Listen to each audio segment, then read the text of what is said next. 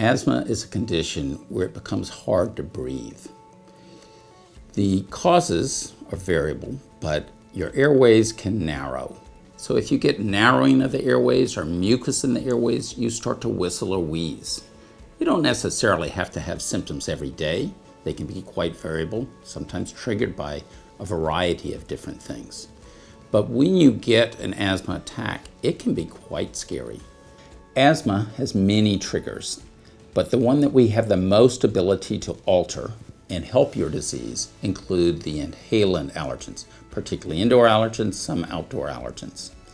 And if you get your allergens correctly identified, then the one therapy that has the potential to alter the progression of your allergic disease and your allergic asthma is allergen immunotherapy.